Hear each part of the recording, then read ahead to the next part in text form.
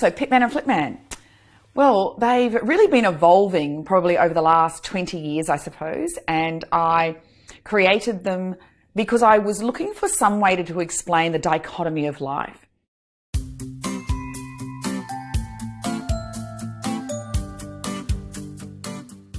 Well, very early on in my career, I was a sales trainer, and I was actually perplexed by why you could take two people who had very similar backgrounds, very similar experiences, who really had similar temperaments, but one would fly and the other would absolutely not even get off the ground. And so I started researching human behavior and started studying it, and even through my own observations.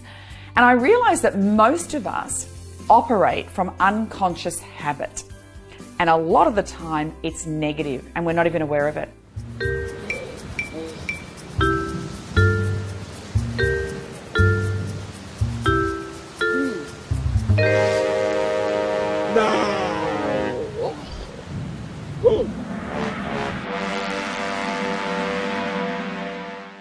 Well, Pitman actually came about because I trained two teenage boys and on separate occasions. They didn't know each other, but they both took their life because of their high school leaving result, and it just floored me. I was absolutely devastated by it. And I remember being in the training room and I drew the pit on the flip chart, and I knew exactly how they felt because I had been there too. And when I was a teenager, I didn't know how to get out of it either.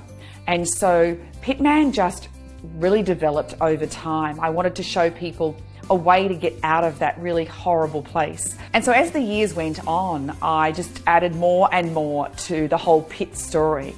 So now we have, of course, you know, when we're in the pit, we have our pit posture with our pit prattle, and we have our pit dog, which is, you know, a pit bull. We also have our pit parties with our pit pals, and it's just that place that we go to when it's everybody else's fault and, you know, we blame the whole world.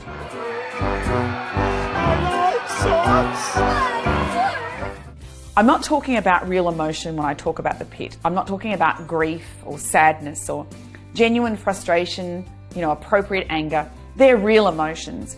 I'm talking about the negativity that stops us moving forward. Well, the second half of this duo, of course, is Flipman. And Flipman is my way of explaining everything that I've learned over the years about how to change human behavior. And of course, like we said before, we have an unconscious patterning, an unconscious habit. And what we need to do is repattern. Neurons that fire together wire together. That's Hebb's law. And so I thought, well, if maybe we could create like a system or a process that might help people to actually keep disciplined enough until they grow that new neural pathway. And so our 5-step process for Flipman is see, say, feel, do, and be. And so we see it, we make a visual. We say it, we get the right auditory dialogue happening. We feel it, that's the kinesthetic. We make sure we have that alignment for our feeling. We do it, we do the behaviors and take action that's aligned to that. And of course, you do that for long enough. You do see, say, feel, do long enough, you be. It becomes integrated. You know, the great thing about Flipman is that he's really the pattern interrupt that we need when we're in the pit. You know, that when you're in the pit, we blame everybody else. We blame our past. We blame, you know, our current situation. We blame our work, our partner, you name it.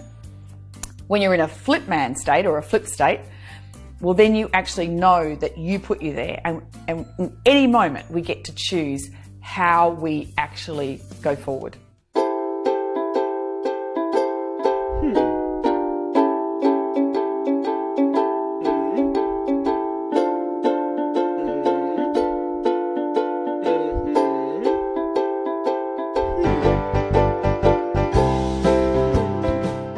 Well, it really is my hope that these two adorable characters, which are now children's books and, you know, they're the main characters in my adults book, I really do hope that they help people to find a very simple but very powerful way to snap us back into reality. It really is about momentum and compounding whatever thought we're having, and we can compound down much easier than we can, you know, compound and get momentum upwards. So I'm just hoping that people make the choice to not hang out with Pitman for too long.